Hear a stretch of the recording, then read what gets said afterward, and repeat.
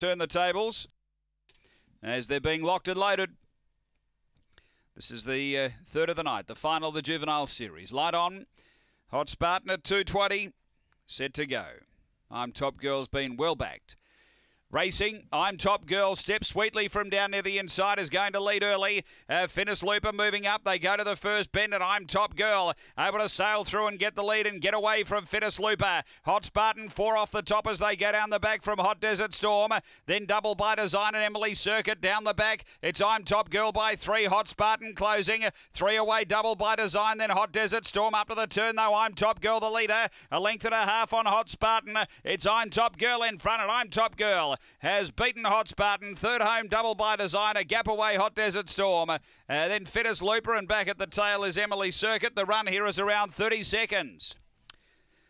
After the running of race number 3, and I'm Top Girl, she was able to bustle through and grab the front. It was a role reversal from their runs last week, and was in front, and Hot Spartan doing the chasing, and not able to get the leader. So well backed, I'm